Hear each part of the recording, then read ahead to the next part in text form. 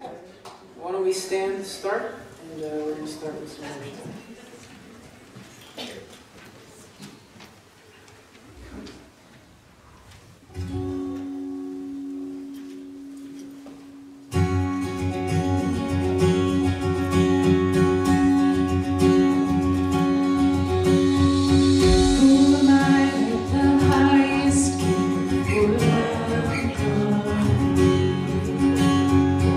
I was lost, but he brought me his love.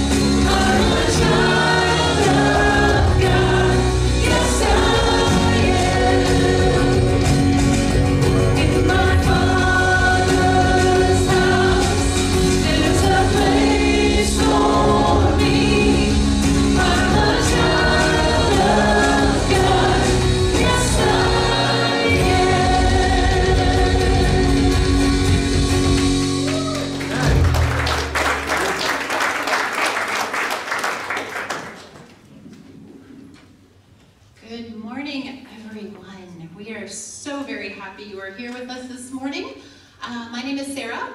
I'll be your host. I'm taking you through announcements before we continue through with our worship. So the first one is we just want to stay in the loop with what's happening with you, your life, your needs, hopes, dreams, ideas. So if you're new or you just have something you'd like to share with us, prayer requests, praises, go ahead and fill out the green tear off on your program. You can drop that off at the Welcome Center where I will be, or into one of the boxes in the gathering space.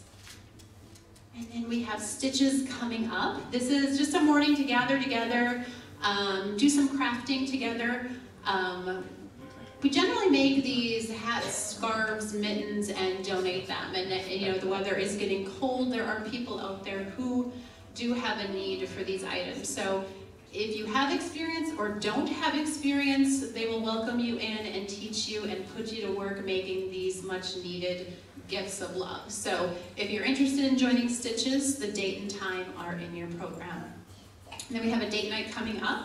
It is November 13th at 6 o'clock right here. There will be trivia, so you might want to brush up on your random tidbits of knowledge. Childcare will be provided, but we do ask that you sign up so we can have the proper amount of people to tend to the children.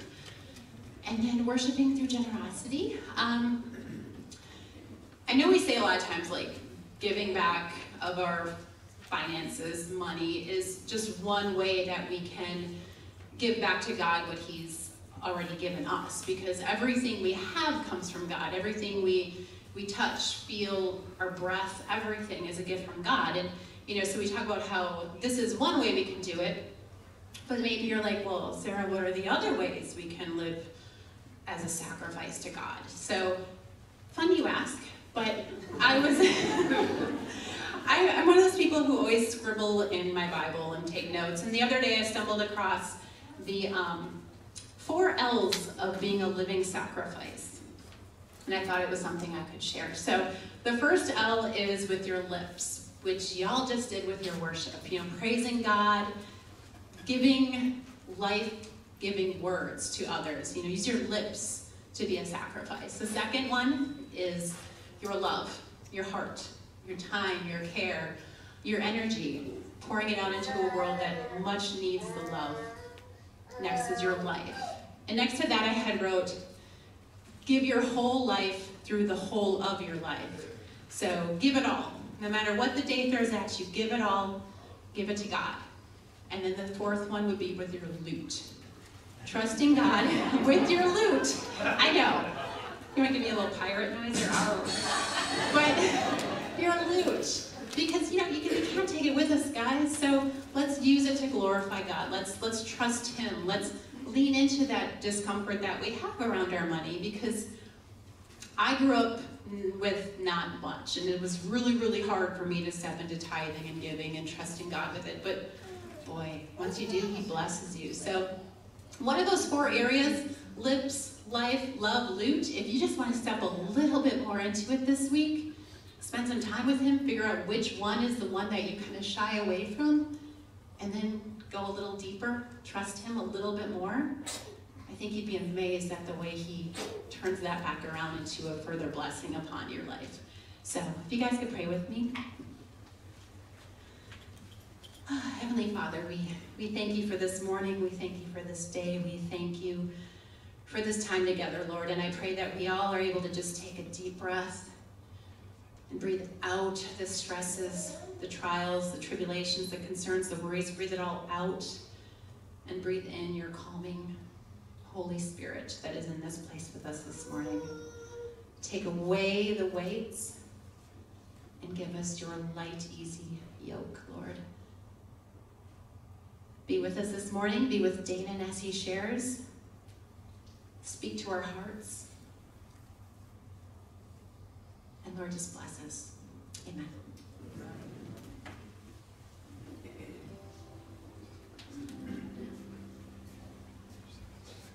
We've sung this song a couple times, but the chorus, like I've said before, is just the word holy. You are holy. And what that word means biblically means set apart, that there's no one like Him. So as we sing that phrase, I love the thought of just raising him above all of the things in life. All these things that we enjoy and that are beautiful and that are good, they still all pale in comparison to the King of Kings, the Lord of Lords, and the reason why we have breath in our lungs this morning. So as we sing holy, picture yourself raising him above all of the things in your life and saying that he is God and you're not.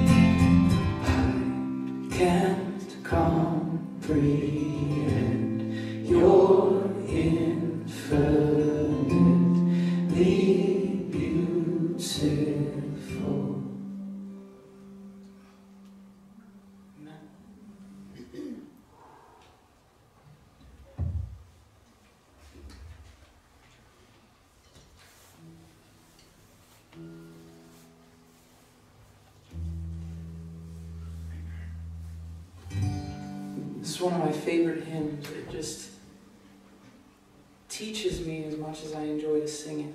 The lyrics are just so scriptural and so beautiful.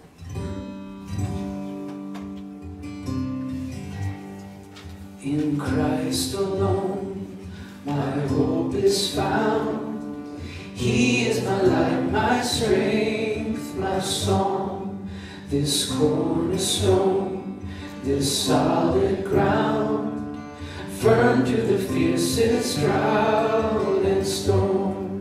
What a heights of love, what depths of peace, when fears are still and striving cease. My comforter, my all in all, here in the love of Christ I stand. In Christ alone, who took on flesh, fullness of God in helpless babe, this gift of love and righteousness, scorned by the ones he came to save. Till on that cross as Jesus died, the wrath of God was satisfied. For every sin on him was laid. Here in the death of Christ I live. There in the ground his body lay, light of the world by darkness slain. Then bursting forth in glorious day, up from the grave he rose again. And as he stands in victory, since Christ had lost his grip on me, for I am his and he is mine, bought with the precious blood of Christ. No guilt in life, no fear in death. This is the power of Christ in me. From life's first cry to final breath, Jesus commands my destiny. No power of hell, no scheme of man can ever pluck me from his hand, till he returns or calls me home. Here in the power of Christ I stand. No power of hell, no scheme of man can ever pluck me from his hand, till he returns or calls me home. Here in the power of Christ I stand, till he returns or calls me home. Here in the power of Christ I'll stand. Amen. God, we praise you for the truth of that song. We praise you for the truth that there is no scheme of hell or scheme of man that could pluck us from your hand, from the family of God. That what you did on the cross, you paid it all. And you gave us the gift of life. You gave us the gift of salvation, like we're going to talk about today. How we love you. We give you this day in Jesus' name. Amen. You may be seated.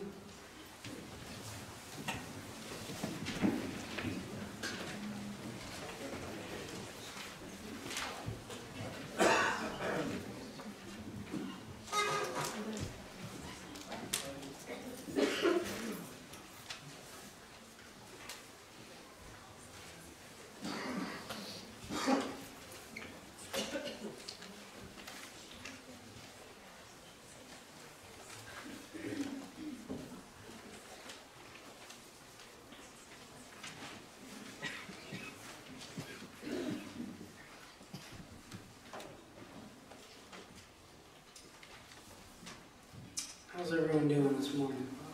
Good. Good? All right. Anybody else have a rough week? A little bit? And throw me in that pile, because I definitely did as well. I've been asked to give the message this morning, and I love giving messages, but it stresses me the poop out. Because it's not really in my wheelhouse, but I enjoy it, but the preparation is just a nightmare for me. And so part of it is I realize that it's a big responsibility.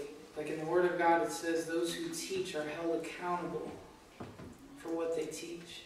And so when I teach, I really want to make sure that what I'm sharing is scripturally accurate, and it is literally what God says. And so I'm going to do my best to do that this morning with everything that I can. And we're going to continue in on the Mind Games sermon series. And when I thought about that, and when I thought about what I might want to preach about, and I thought about the different mind games that I've seen the enemy play in my own mind and some friends of mine and people that I've talked with over the years, it's this very, very foundational, subtle lie that I think we fight and experience and hear as we walk out our relationship with Christ, and that fundamental accusation that the enemy subtly whispers to us: are you really saved? In the last handful of years, it's been a really challenging year in a lot of different ways.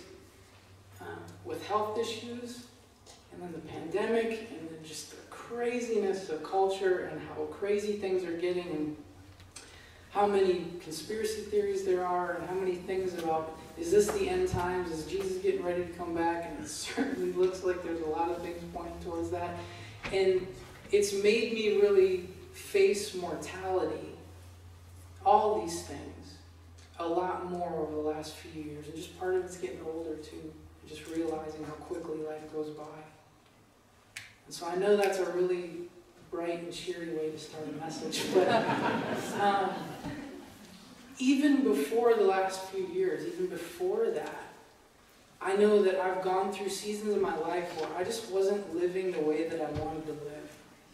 I didn't feel like I was as close to God as I wanted to be. I was stuck in some sin patterns. I was stuck in addictions. I was stuck in things that I was ashamed of. And I would hear that subtle whisper from the enemy: are you really a believer? Good Christians wouldn't do that.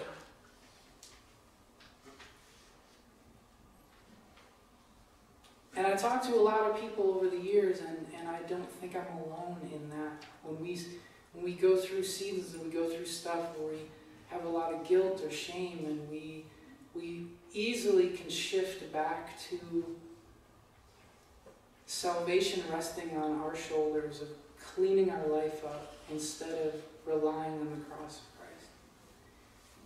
And I see that in people, and I see that even in churches.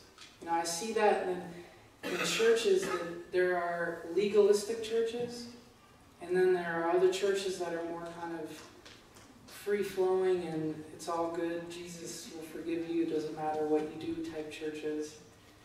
And I've been doing ministry for about 20 years. I travel around and do concerts and lead worship. And I remember early on in my ministry, I would go from church to church and I would hear drastically different things on the pulpit from week to week on how that all played out. And I realized really quickly that if I didn't get into the Bible myself and really understand for myself what the Bible said and what I believed God said to be true, I would go nuts. Because from week to week, I was hearing very different applications of the same verses. And so you see this tension, these polar realities of grace versus works, and mercy and justice, and all these different things. And you meet different types of people, and we all are kind of wired in different ways based on how we're wired, how we were created, our life circumstances, the family that we grew up in. We can tend to have a bias towards more of a free-flowing life attitude, or more of like a type A, like you got to do the right things, and if you do the right things, then life's going to work out the way that you want it to. And I look at that as, because we learn at a really young age that if we play the game correctly, then people will like us, then people will love us. We learn really quickly at a young age that love in this world is very conditional, like Aaron had mentioned last week. We learn that if we say the right things and do the right things and people are happy with us, we can get things. And more people will desire us and want us. And just the opposite of that, if we fail or we make a big mistake or we make a terrible decision that hurts another person, we can end up on the couch real quick. And life is not as fun. And so I like to think of these two polar opposites. I've kind of created these two characters in my head. I call them everyone makes mistakes hippie, and then type A Carl. And I'm more, full disclosure, more in the type A Carl category. But if we read scripture, we see this tension that when we see churches battling with faith versus works and salvation issues, it's not an accident, because that tension exists in scripture. It exists in life. We see it, that we can earn approval, and if we don't do the right things, we lose approval. We see it in everyday life, but we also see that concept in scripture. And so there's a lot of verses that, when taken out of context or not really studied and not really analyzing every single word within that phrase, there's a lot of verses that can seem like they conflict. And so let's read through some of those verses as everyone makes mistakes, hippie girl, and type A Carl. And so we'll start with 1 John 2, 3 through 4. And so it says, "We know that we have come to know him if we keep his commands. Whoever says, 'I know him,' but does not do what he commands is a liar, and the truth is not in that person." It's pretty harsh, huh? Type A Carl's like, dang right. That's exactly what it means. But then we've got hippie girl coming in with Romans 10:13. It says, "Everyone who calls upon the name of the Lord will be saved." See, Carl, has nothing to do with what you do. Everyone who calls upon the name of the Lord, regardless of anything else, will be saved. Gotcha. Type A Carl comes back with James 2:19 and says, "You believe that there is one God? Good for you. Even the demons believe that and shudder." Has nothing to do with that. And then he says, also, James 2:22 through 24, and this is in context about Abraham in the Old Testament, "You see that his faith and his actions were working together, and his faith was made complete by what he did. The scripture was fulfilled that says, 'Abraham believed God, and it was credited to him as righteousness.' You see that as a person is considered righteous by what they do and not by faith alone." So Carl's feeling pretty confident about himself at this point, but then hippie girl comes in with a counterpunch and says, Ephesians 2:8 through 9, "For it is by grace you have been saved through faith, not by works, so that no one can boast." Boom, hippie girl for the win.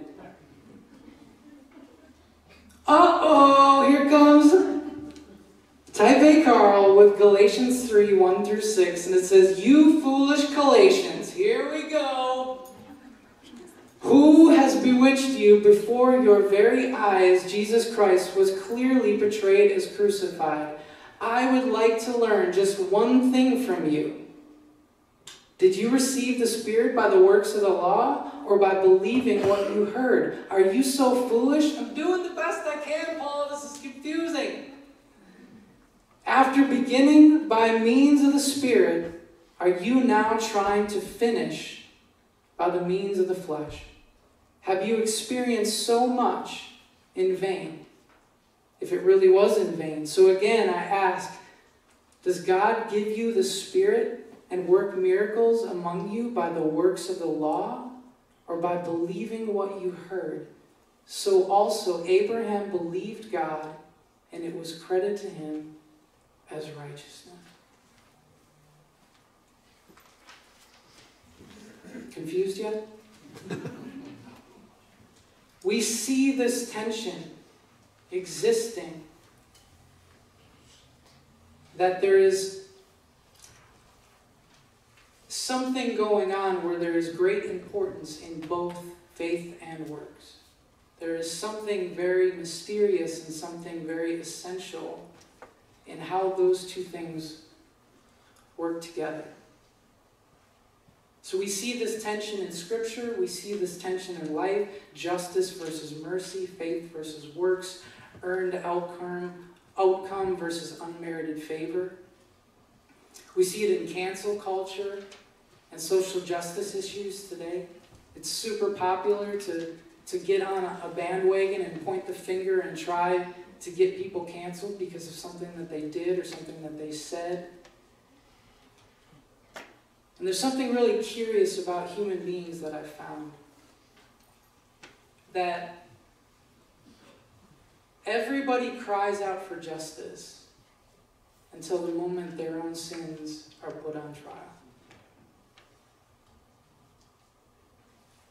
Because there's something really important about justice. Justice matters. If you've been wronged, you've been hurt, or someone that you care about has been wronged, you want justice. You want to see the person who hurt you pay for what they did. There is an aspect of that that is very foundational to our core, and it's because justice is core and foundational to God. But when we're the ones who made the mistake, or we're the ones who hurt the person, or we're the ones who made the terrible decision, and all the fingers are pointing at us, our natural instinct is, everybody makes mistakes. Are you kidding me? You're going to judge me? What about you? And we cry out for mercy. And so we see this tension. And so where is salvation in all of this tension? What is it to be saved? What is God's part in salvation, and what is our part, if any? I think it's easiest to start with where it's not, and where I think Scripture is very clear that it's not. One, it's not in mere belief of God, or even in mere belief in Jesus being the Son of God. And there might be some type A Carls that just went back and said that's blasphemous, but it's not. As we learned, even the demons believed. Satan knew full well in all of his conversations that he was talking to God himself. He was talking to the Son of God who was going to die on behalf of the sins of the world, and that did not save them.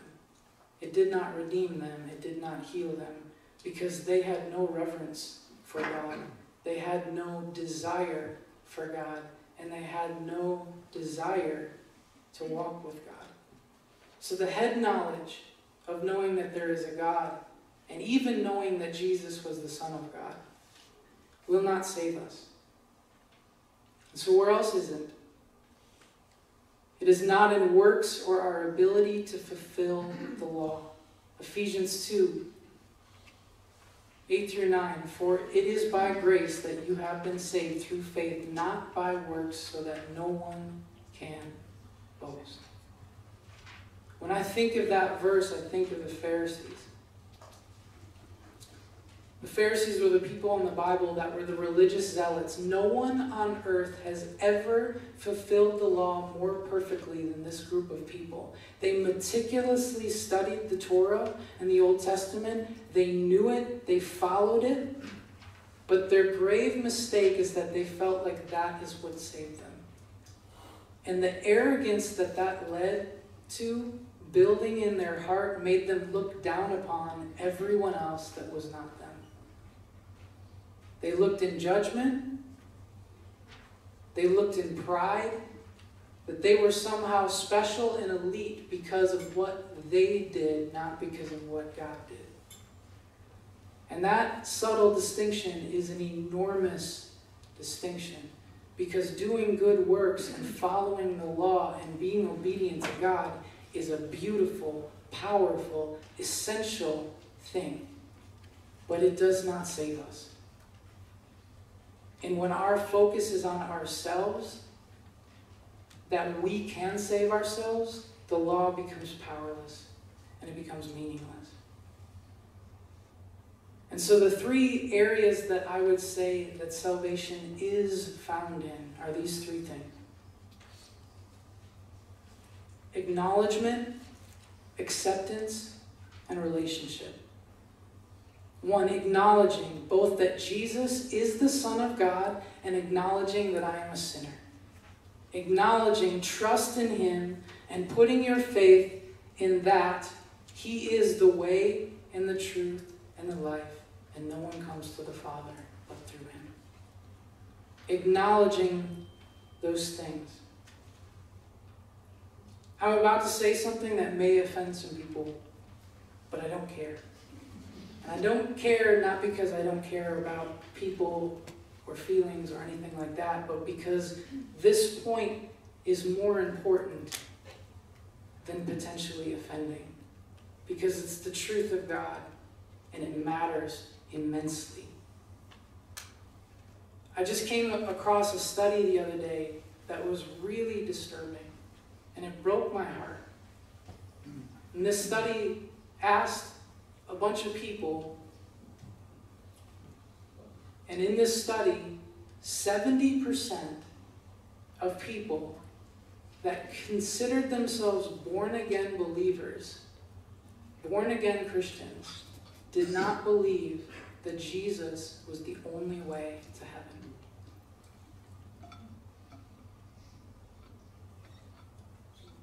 I cannot put more emphasis on this point, that we live in a very pluralistic society. We live in a society where enlightenment and all these different paths all lead everyone to the same place. There's a prevailing thought that in all the world religions, it's really the same God, but everybody's just looking at him from a different path, and it all leads there. And Christ came to abolish any of that thought. And he said, I am the way and the truth and the life. No one comes to the Father but through me. To be a Christian is to understand that there is one true God, one true God. And there is one advocate, one payment for sin. And that was through the cross of Jesus Christ. To believe that is foundational to understanding that we need to put all of our hope and all of our eggs in the basket, that Christ is what saves us, not ourselves, not our enlightenment, not different paths of different religions and different gods that are named different things.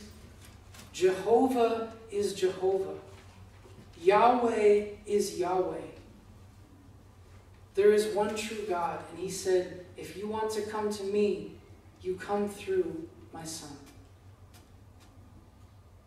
And so the other thing is acceptance, accepting the gift. Romans 6:23, for the wages of sin is death, but the gift of God is eternal life in Christ Jesus our Lord. The interesting thing about a gift is that it's not yours until you possess it, until you accept it. In the same way, if you were drowning in the ocean and someone threw you a life preserver, it would do you no good until you grabbed it and you put your hope in it. In the same way, Christ offers the gift of salvation through faith to the entire world, But those who actually take it, possess it, believe in it, and put their hope in it, they're the only ones who gain the benefit of the gift. And so that third part is relationship.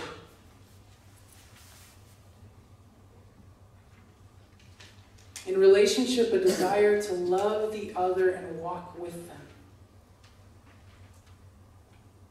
Somebody told me one time, it's not just that you want Jesus to be your Savior, you have to want him to be your Lord. We can't just use Jesus for forgiveness and forget that following him is a huge part of that relationship, and putting our trust in saying, I don't want to go my way anymore. My way led to destruction. I want to put my faith that your ways are higher than my ways. That you are God and I am not. That I can't save myself. I've messed up. I've made mistakes. I've made terrible decisions. I'm still making terrible decisions. I need an advocate. I need a Savior. And so not only am I going to accept that gift and that forgiveness, but I also want to walk with you. In the same way, if you're in a relationship and all you do is take, and you never give, it's not a relationship. A relationship is give and take. A relationship is built on the foundation of trust, that you believe that that other person wants the best for you. That when they're telling you something, they're telling you the truth. That when they ask you to do something, you do it because you love them. And in the context of God, we do it because we love him, but we also do it because we trust that his ways are higher than our ways. That it will lead to life and not to death. That if he's commanding us to do something, it's for a purpose. And it's for our own good. Because he loves us. Because he cares.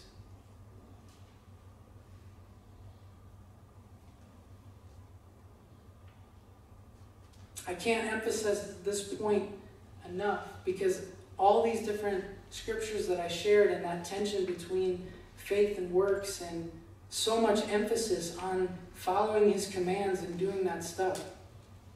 What the Word of God is very clear about in the context of all those verses, in the context of the New Testament, is that we will continue to make mistakes. When you come to know the Lord, you're not going to be perfect. We know that. We embrace that. We know that our salvation always is in the cross of Jesus Christ and not our ability to do the right things. But I think what we learn subtly sometimes, even in church and in Christian culture, is that we hear one gospel from the pulpit, but a lot of times we can taste a different gospel in our everyday, real life. In other words, I remember hearing grace after grace after grace after grace after grace sermon on pulpits growing up and in my time in ministry. But as soon as someone messed up or made a mistake, I saw a lot of ostracizing. I saw a lot of casting out. I saw a lot of judgment. I saw a lot of things that backed up the human condition, human love of if you do the right things and you play the game correctly, you'll be a good Christian and you'll be able to get rewards and you'll be able to do certain things. But if you mess up, you make a bad decision, it's off to the counseling center for you. We got to figure out what's wrong with you. And when we figure out what's wrong with you, then you can be back on the team. That thing exists within the church. And that tension exists within the church. And the reason why it exists in the church is because that tension exists in Scripture. Because following after God and being in His will and abiding in Him is important. But grace and salvation rests in the faith of Jesus Christ in the death and resurrection. And as we work out our salvation, we're going to make mistakes. And as believers, we need to have patience with each other and to realize that just because somebody doesn't have something all together that we do, doesn't mean that their spot in the journey is any different than our spot in the journey. The journey of sanctification is a lifelong process of trying to figure out, okay, I'm going to put all of my faith in the basket of Jesus Christ. That is my hope. That is my salvation. That is my righteousness. And working out the rest in fear and trembling of understanding that it matters, that it is evidence of the faith within us. Because the Word of God says faith without works is dead. That there's an aspect that if we have faith in Christ, there's going to be fruit. There's going to be evidence. It will not be perfect. It will be messy. We will make mistakes. But the key distinction is that it doesn't matter to us. In a relationship with someone, it matters to us if we love that person, if we've hurt them. It matters to us that we want to do things for them and to trust them and to walk with them. It's got to matter to us how we live our life, and that if we're trusting God's commands or if we dismiss Him and just say, well, I got Jesus' forgiveness and I don't really want any of the rest. No, it comes all together. Faith without works is dead because it shows that it is not really faith at all. It's just selfish acceptance of forgiveness. Faith in Christ is to take all of Christ and to say, I need a Savior. I have messed up. I am a mess. I need forgiveness. And I also need a Lord. I need a guide. I need someone to follow who knows the path. And I believe that Jesus is the way and the truth and the life, and no one goes to the Father but through Him. There's a section in Scripture that I think shows these two different attitudes of I just want forgiveness and I don't want anything else, and the person who wants forgiveness but also wants everything that comes with it. And that's the situation where Jesus was on the cross and He had two criminals crucified next to Him.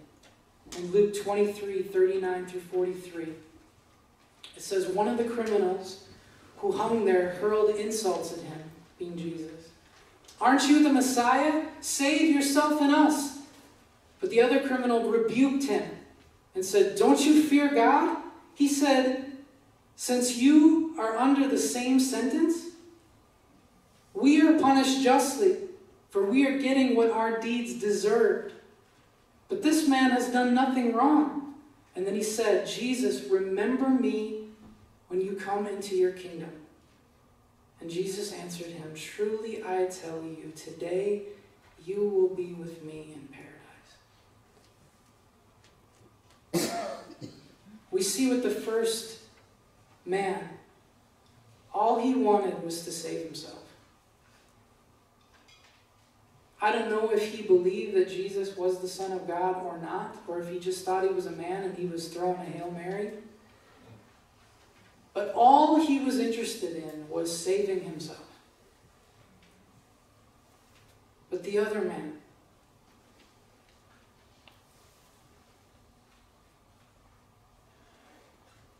there was an admission of guilt. We are punished justly, for we are getting what our deeds deserve. He understood what he had done. He understood that the wages of his sin was death. the thing that he earned by making the decisions that he did, earned death. And he took that responsibility for himself. The second thing he did was he acknowledged who Jesus was and his ability to save. And then he said, remember me. Jesus, remember me when you come into your kingdom. That would be a really weird thing to say to some dude sitting next to you on the cross if you didn't believe that he was actually going to go to a kingdom. That phrase tells me that that man looked at Jesus and he saw the context of everything that happened and he knew that this was the Messiah. And in humility and in reverence, he commanded nothing. He just requested this simple phrase, just remember me when you enter your kingdom.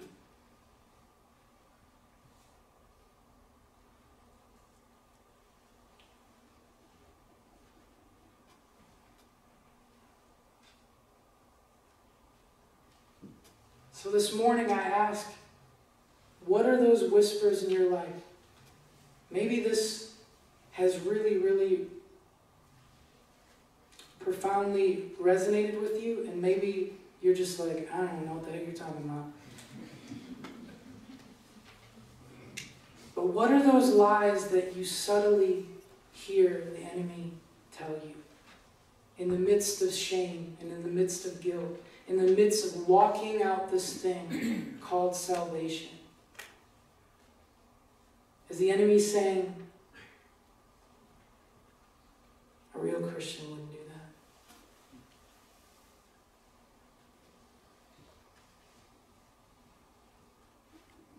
If they knew what you did, they wouldn't want to be with you anymore.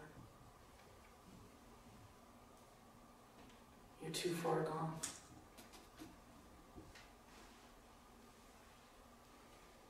Or what about the opposite end attack?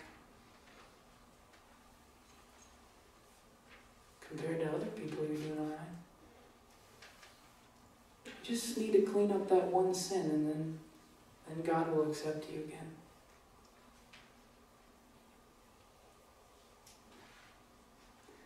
You see, all of those accusations that Satan does are all focused on you. They're focused on me.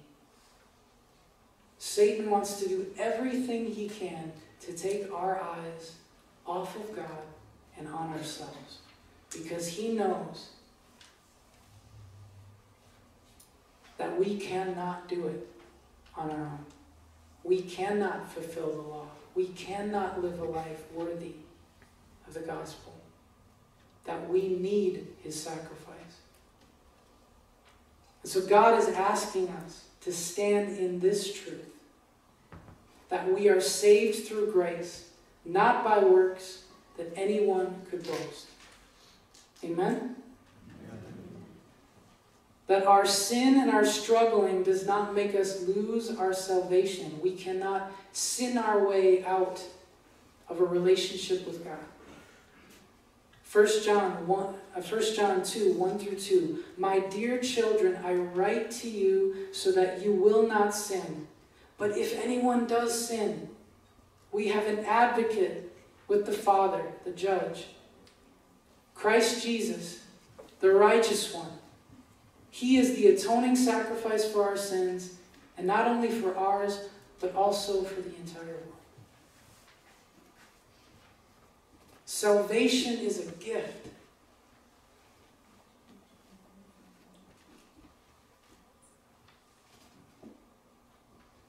Jesus is whispering, accept it, enjoy it, boast in it. Keep walking. Keep your eyes on me. Take your eyes off of yourself and off of your sin and lay it at the foot of the cross. Dust yourself off, get up, and try again. We're going to do this together. Trust me that I paid for it. And follow me. Philippians 1:6, he who began a good work in you will carry it on to completion until the day of our Christ Jesus. We are in process. We are on a journey. Our actions and our decisions matter. But we are saved through grace.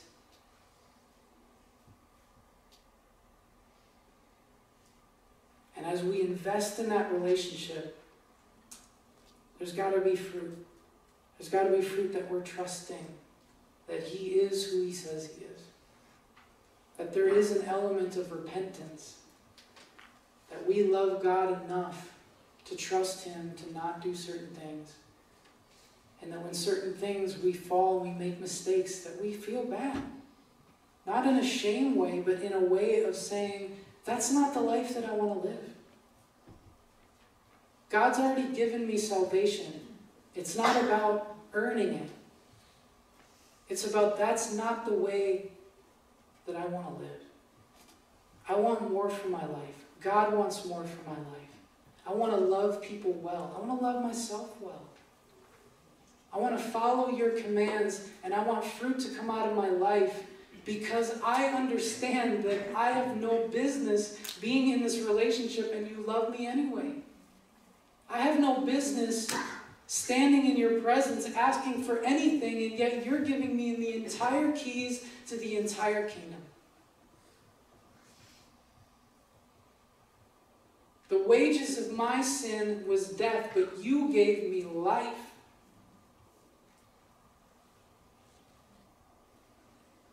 I'm going to end with this illustration. It's from a movie that had a really profound effect on me.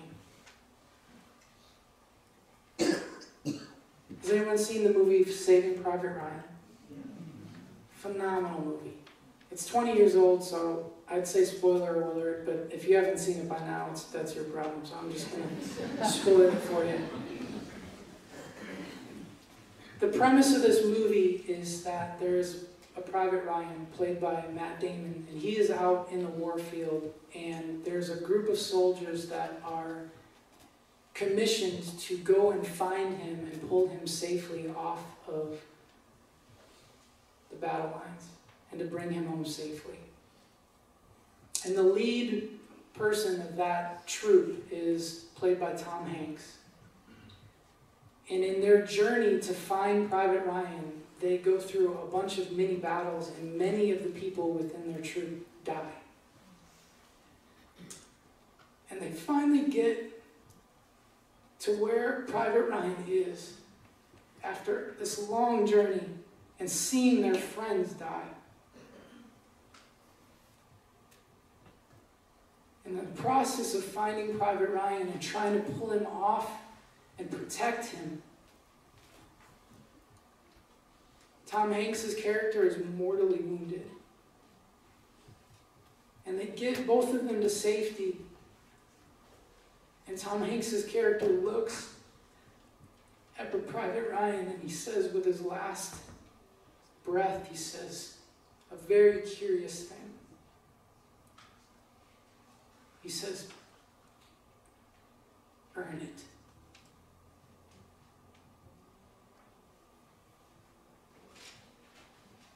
Now we think of earning things in a very different order. We think we do certain things, we do something, and we earn what we get. In this context, they had already saved his life. Fully realizing men died to save his life. And Tom Hanks says, earn it. Live a life worthy of the sacrifice that was paid for you. Blood was shed that you might live. And so at the very end of the movie, Matt Damon's character is now an elderly man at the last stage of his life, and he goes to the cemetery and he's standing at the gravestone of Tom Hanks's character, and he looks at the gravestone, and with tears in his eyes, he says, I did the best I could. He was a man who understood the gravity of the sacrifice that was paid for him. And he made a commitment to live his life to the fullest because he knew that they gave their lives so that he might live and experience the things that he got to experience. And with tremendous gratitude and tremendous gravity, he understood all of that. And he said, I did the best I could. The power of that is that he could not earn a gift that was already given to him. It was freely handed to him. And yet he wanted to earn it anyway. He wanted to make it worth it. He wanted to make it matter. And he wanted to profess that he understood what was given to him. I think that is such a powerful illustration of what Christ did for us. He is handing us a gift that he fully paid for and that we do not deserve. And all he's saying is, walk with me. Understand what I did for you, but live a life worthy of the sacrifice that was paid for you. Experience me. Enjoy me. Live life to the fullest. Don't go back to your old ways of sin that you know leads to death, that you know leads to shame, that you know leads to dead ends, that you don't want to go. Put that off and follow me. I've given you the keys to the kingdom. I've given you forgiveness. It's no longer on your shoulders. There is nothing that you can do that can separate my love from you. But I want you to walk with me. Let me show you how to live a life worthy of the sacrifice that was paid for you.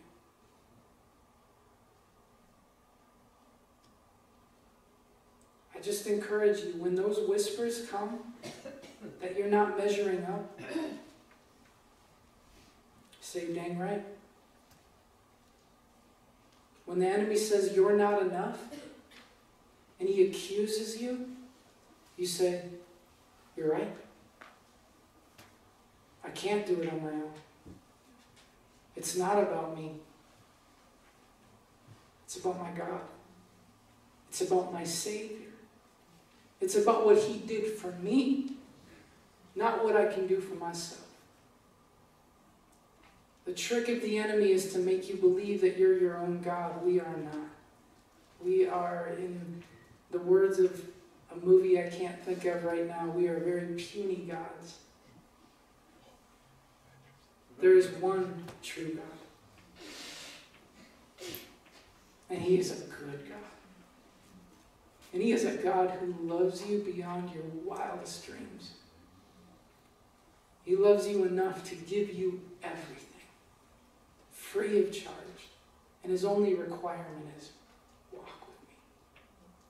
Experience me. Enjoy me. And I will show you what real pleasure is. So we're going to end with a response in worship. But I just encourage you, when those lies come, throw them right back in his faith and point him to the advocate who paid for your sins. Our God is a much more powerful God. And he deserves it.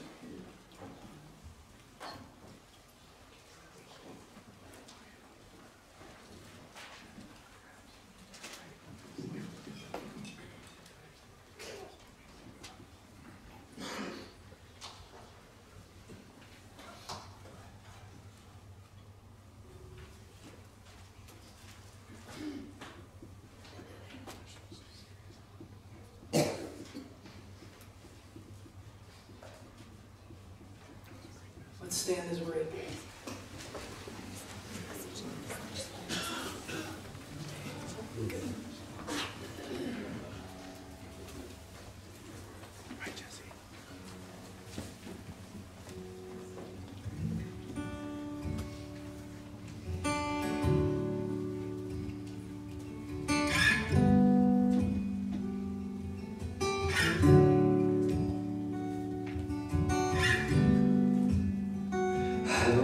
the chasm that lay between us.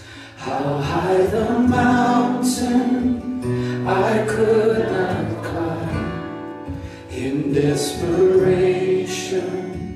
I turned to heaven and spoke your name into the night. Then through the darkness, your loving kindness tore through the shadows of my soul. The work is finished, the end is written. Jesus Christ, my living hope. Who could imagine so great a mercy?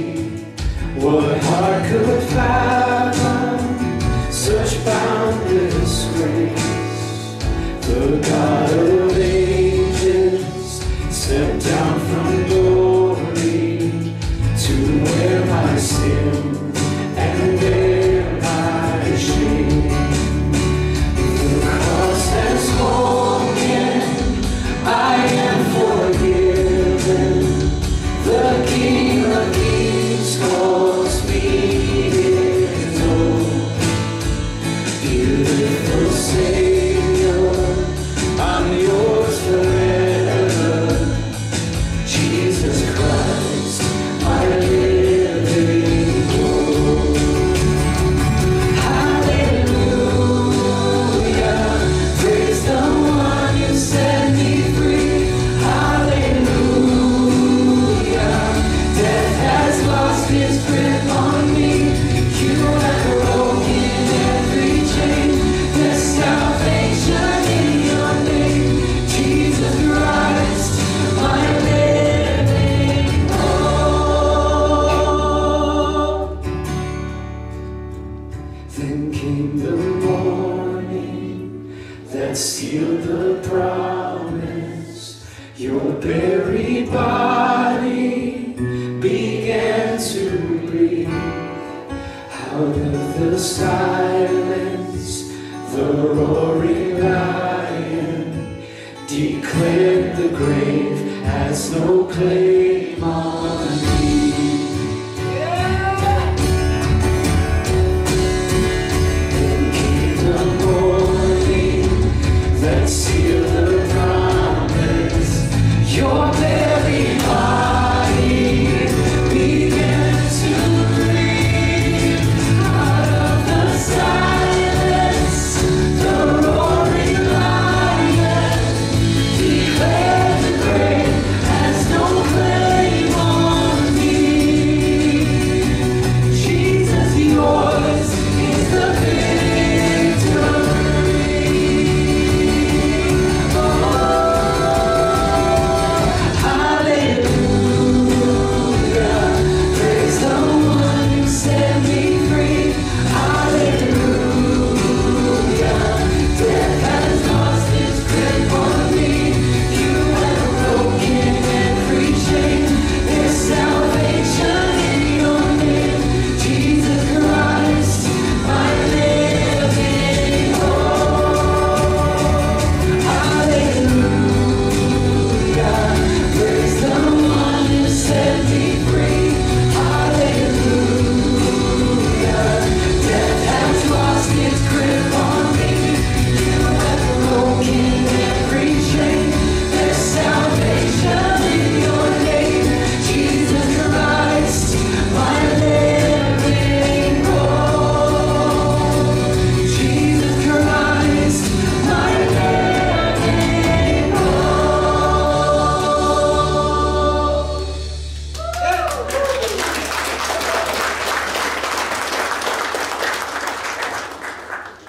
Hallelujah. God, we praise you for the sacrifice that you paid for us. We praise you that you are a worthy God to be worshipped. We praise you that you want anything to do with us at all. And you take it 1,000 steps further and you say, I desire you. I love you. I see the worst of your sin. And all I see is my son who's paid for it. And I look at my creation, my sons and my daughters, and I say, I gave the world for you because I want you, because I care for you, because I love you. Your mistakes do not intimidate me. I conquered them. They are underneath my feet. Walk with me. Enjoy me. And let me show you what life really can be. How we love you that you are a good God. And I pray for every single person in this room, no matter where they are at in their journey, no matter what they've experienced, no matter what they've done, that you would silence the whispers of the enemy and that you would show them your glory. And bring freedom where there is no freedom right now. Bring freedom where there is shame and guilt. Shine upon them like only you can. God, we love you and we give you this day in Jesus' name. Amen. We didn't really talk about how we're going to close the service, but I think this is where I just dismiss you. God bless you. Have a beautiful day, and hopefully I'll see you next week.